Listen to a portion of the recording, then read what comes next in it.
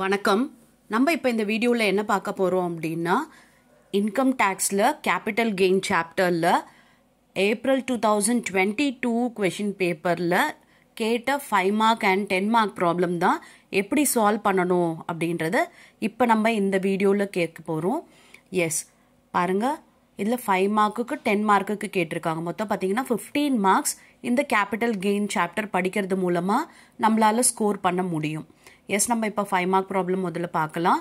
பாருங்கள், asset was purchased in the year 2013-14 for rupees 5,25,000. Okay, 2013-14ல ஒரு asset வந்து 5,25,000க்கு purchase பண்ணியிருக்காங்க. During the previous year, it was sold for rupees 15 lakh. Previous yearல 15 lakhக்கு sale பண்ணியிருப்பாங்க. Expenses on transfer is rupees 15,000. Okay, அந்த expenses வந்து டிரான்ஸ்ஃபருக்கு செலவு பண்ணது என்னன்னா 15,000 செலவு பண்ணியிருக்கு. Calculate the taxable capital gain for the assessment year 22-23. CII for 13-14 is 220, 21-22 is 317. Okay, CIIன்றது cost inflation index. Okay, S, இப்போ இதில் வந்து நம்ம கேபிட்டல் கெயின் வந்து அசிட்டைன் பண்ண சொல்லியிருக்காங்க. இப்போ பார்த்தீங்கன்னா 2013-14ல 5,25,000 பர்ச்சேஸ். ஓகே, அதோட இப்பத்தி வேல்யூ என்ன அப்படின்றத நம்ம கண்டுபிடிக்கிறதுக்காக தான் இந்த காஸ்ட் இன்ஃப்ளேஷன் இண்டெக்ஸை வச்சு நம்ம கால்குலேட் பண்ணுறோம். இதுதான் நம்மளோட காஸ்ட் ஆஃப் அக்விசிஷன். இப்போ நம்ம இந்த ப்ராப்ளம் எப்படி போடுறதுன்னு பார்க்கலாமா? எஸ், இப்போ 15 lakh சேல் பண்ணியிருக்காங்க இல்லையா? எஸ், முதல்ல சேல் கன்சிடரேஷன் எழுதிக்கலாம் 15 lakh. ஓகே, இப்போ இந்த 15 lakhல பார்த்தீங்கன்னா எக்ஸ்பென்சஸ் ஆன் டிரான்ஸ்ஃபர்னு சொல்லியிருக்காங்க. அப்போ இந்த சேலுக்காக அவங்க செலவு பண்ணது 15,000. அப்போ அதை நம்ம வந்து சப்ராக்ட் பண்ணிக்கணும். எக்ஸ்பென்சஸ் ஆன் டிரான்ஸ்ஃபரை சப்ராக்ட் பண்ணோன்னா வர்றது தான் நெட் சேல் கன்சிடரேஷன். பார்த்தீங்கன்னா 14,85,000 தான் நெட் சேல் கன்சிடரேஷன். இப்போ இதில் வந்து நம்ம என்ன பண்ணணும் அப்படின்னா நம்மளோட காஸ்ட் ஆஃப் அக்விசிஷனை சப்ராக்ட் பண்ண போகிறோம். காஸ்ட் ஆஃப் அக்விசிஷன் வந்து இண்டெக்ஸ் பண்ணணும். ஏன்னா இது லாங் டேர்ம் கேபிட்டல் அசெட்ன்றதுனால பர்ச்சேஸ் பண்ணது 13-14ல அண்ட் ப்ரீவியஸ் இயரில் தான் பண்ணியிருக்காங்க. 21-22ல சேல் பண்ணியிருக்காங்க. ஓகே, அப்போ மோர் தென் 24 months இந்த அசெட் வந்து ஹோல்ட் பண்ணியிருக்காங்க இல்லையா? அப்போ பார்த்தீங்கன்னா இது கேபிட்டல் அசெட். அப்போ நம்ம இதுக்கு இண்டெக்ஸ் பண்ண போகிறோம். 5,25,000 into 317 divided by 220, அதாவது இயர் ஆஃப் பர்ச்சேஸ். ஓகே, முதல்ல இயர் ஆஃப் டிரான்ஸ்ஃபரை மல்டிப்ளை பண்ணணும் அண்ட் இயர் ஆஃப் பர்ச்சேஸை வந்து டிவைட் பண்ணணும். பாருங்க, 5,25,000 into 317 divided by 220. ஓகே, இதை கால்குலேட் பண்ணோம்னா எவ்வளோ வருதுன்னு பாருங்க, 7,56,477. இப்போ இதை வந்து நம்ம இந்த நெட் சேல் கன்சிடரேஷன்லேருந்து சப்ராக்ட் பண்ண போகிறோம். 14,85,000 minus 7,56,477. பாருங்க, 7,28,523 வந்துருச்சு. இதுதான் long term capital gain. Okay, ரொம்ப ஈஸியான ப்ராப்ளம் 5 மார்க்கில் கேட்டிருக்காங்க பாருங்க. எஸ், இப்போ நம்ம 10 மார்க்கில் என்ன கொஷின் கேட்டிருக்காங்கன்னு பார்க்கலாமா? பாருங்க, mister Chandru sold a residential house for rupees 17 lakh. சந்துருன்றவர் residential house 17 lakhக்கு sale பண்ணுறாரு. During the previous year. Okay, previous இயரில் சேல் பண்ணியிருக்காரு. He paid a brokerage of 1%. Okay, அந்த சேலுக்காக அவர் ப்ரோக்கரேஜ் எவ்வளோ பே பண்ணியிருக்காருன்னா 1%. அதாவது 17 lakhல 1% ப்ரோக்கரேஜாக கொடுத்துருக்காரு. He acquire this house from his father who constructed it during 1984-85. இந்த house எப்போ கன்ஸ்ட்ரக்ட் பண்ணாங்க அப்படின்னா 84-85ல எவ்வளோக்கு கன்ஸ்ட்ரக்ட் பண்ணியிருக்காங்க? 1,75,000க்கு கன்ஸ்ட்ரக்ட் பண்ணியிருக்காரு. ஓகே, அப்போ அந்த அவங்க அப்பா கிட்ட இருந்து சந்துருன்றவர் இந்த ஹவுஸை வாங்கியிருக்காரு. Okay, the fair market value of the house on 1/4/2001 was rupees 2,75,000.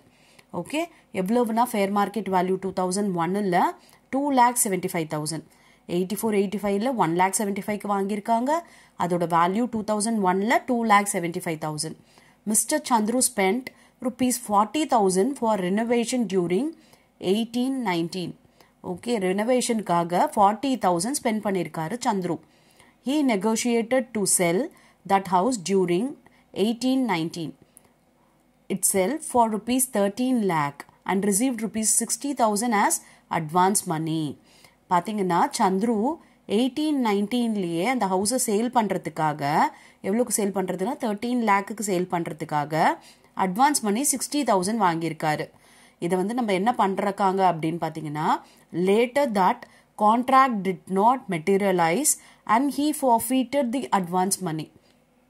என்ன பண்ணிட்டாரு, அவர் வந்து அந்த கான்ட்ராக்ட் வந்து கம்ப்ளீட் ஆகலை, அதனால அட்வான்ஸ் மணியை forfeit பண்ணிட்டாரு. Okay, compute capital gain for the assessment year 22-23. CII for 2003, 2004 109, 2018-19 280, 21-22 317, 2001 200. Okay, நமக்கு CII கொடுத்துருக்காங்க. இப்போ பார்த்தீங்கன்னா இந்த ஃபோர்ஃபீச்சர் பார்த்தீங்கன்னா எப்போ நடந்திருக்குன்னா 2018-19ல்.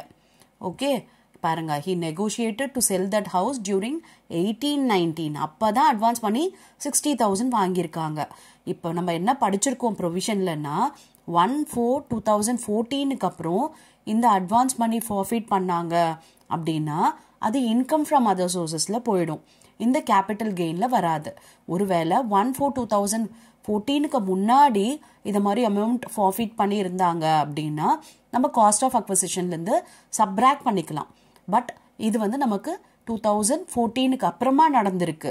ஸோ இது வந்து இன்கம் ஃப்ரம் அதர் சோர்சஸ்ன்ற ஹெட்டுக்கு தான் போகுமே தவிர கேபிட்டல் கெயினில் இதுக்கு எந்த ரோலுமே இல்லை. எஸ், நம்ம இப்போ இந்த ப்ராப்ளம் எப்படி போடுறதுன்னு பார்க்கலாமா? ஓகே, பர்ச்சேஸ் ப்ரைஸ் என்ன அப்படின்னு பார்த்தீங்கன்னா நமக்கு ஃபேர் மார்க்கெட் வேல்யூ இல்லைன்னா காஸ்ட் ஆஃப் அக்வசிஷன், இது ரெண்டுத்தில் whichever is higher எடுக்கணும். அண்ட் சேல் கன்சிடரேஷன் பார்த்தீங்கன்னா 17 lakh. ஸோ அதை வச்சு தான் இப்போ நம்ம போட போகிறோம். பாருங்கள், சேல் கன்சிடரேஷன் 17 lakh, இதுக்கு 1% brokerage பண்ணியிருக்காங்க. அப்போ 17 lakhல 1% போட்டிங்கன்னா 17,000. அப்போ நெட் சேல் கன்சிடரேஷன் என்ன அப்படின்னு பார்த்தீங்கன்னா 17 lakh minus 17,000, 16 lakh 83,000. சரியா? அண்ட் இப்போ வந்து நெட் சேல் கன்சிடரேஷன்லேருந்து நம்ம காஸ்ட் ஆஃப் அக்வசிஷனை மைனஸ் பண்ணணும். காஸ்ட் ஆஃப் அக்வசிஷன் போது நமக்கு 2,75,000 தான். ஏன்னா ஃபேர் மார்க்கெட் வேல்யூ ஆன் 1/4/2001 தான் ஜாஸ்தி இருக்குது. அப்போ 2,75,000ல் நம்ம இண்டெக்ஸ் பண்ண போகிறோம். Okay, index to cost of acquisition எப்படி பண்ணுவோம்னா year of transfer divided by இந்த 2001 இல்லையா? எஸ், பாருங்கள், 2,75,000 into 317 divided by 100. ஏன்னா 2001ல் இண்டெக்ஸ் பார்த்தீங்கன்னா 100 தான். அப்போ இதை கால்குலேட் பண்ணோன்னா எவ்வளோ வருதுன்னு பாருங்கள், 8,71,750. ஓகே, இப்போ இது மட்டும் இல்லை, நமக்கு நம்ம இண்டெக்ஸ் டு காஸ்ட் ஆஃப் இம்ப்ரூவ்மெண்ட்டும் போடணும். ஏன்னா இம்ப்ரூவ்மெண்ட் பார்த்தீங்கன்னா பண்ணியிருக்காரு அவர் 40,000க்கு. அப்போ அதுக்கு இண்டெக்ஸ்டு ப்ரைஸ் என்னன்றதை கண்டுபிடிக்கணும். அப்போ 40,000 into 317, அதாவது year of transfer divided by index பண்ணுறதுக்கு அந்த ரினோவேஷன் எப்போ பண்ணாங்களோ அப்போ 1918 இல்லையா? 1918ல் பார்த்தீங்கன்னா 280. அப்போ 40,000 into 317 divided by 280. ஓகே, அப்போ இண்டெக்ஸ்டு காஸ்ட் ஆஃப் இம்ப்ரூவ்மெண்ட் எவ்வளோ வருதுன்னு பார்க்கலாம், 45,286. இதுதான் இண்டெக்ஸ்டு காஸ்ட் ஆஃப் இம்ப்ரூவ்மெண்ட். புரியுதா? நம்ம ஏன் இந்த forfeited மணி எடுக்கலன்னு சொல்லிட்டு 1/4/2014 அப்புறமா forfeit பண்ணால் income from other sources capital கெயினில் வராது. இப்போ நம்ம என்ன பண்ண போகிறோம் அப்படின்னா 16,83,000லேருந்து இந்த 8,71,750 அண்ட் இந்த 45,286 சப்ராக்ட் பண்ணணும். அப்போ நமக்கு கிடைக்கிறது தான் long term capital gain. Okay, எதுக்காக நம்ம இண்டெக்ஸ் பண்ணுறோம்? ஷார்ட் டேர்மாக இருந்ததுன்னா நம்ம இண்டெக்ஸ் பண்ண மாட்டோம், லாங் டேர்மாக இருந்தால் தான் இண்டெக்ஸ் பண்ணுவோம். இது பீரியட் ஆஃப் ஹோல்டிங் பார்த்தீங்கன்னா நமக்கு more than 24 months வருது. அப்போ இது லாங் டேர்ம் தான். ஸோ இதை சப்ராக்ட் பண்ணால் என்ன வருதுன்னு பார்க்கலாம், 7,65,964.